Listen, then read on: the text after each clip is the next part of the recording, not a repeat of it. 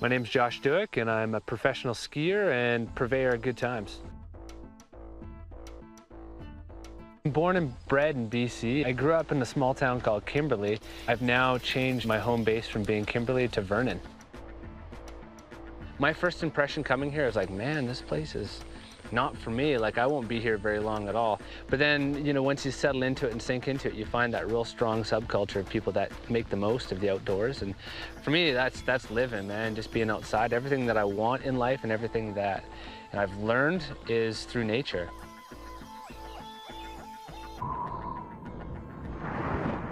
I coached only for a very brief window, and then I had an accident which left me paralyzed from the waist down. And immediately after that, I wanted to stick around because I felt like it was a community recovery process. There's a lot of people involved in my accident. Myself, I was physically changed, but a lot of people were emotionally impacted by what happened that afternoon.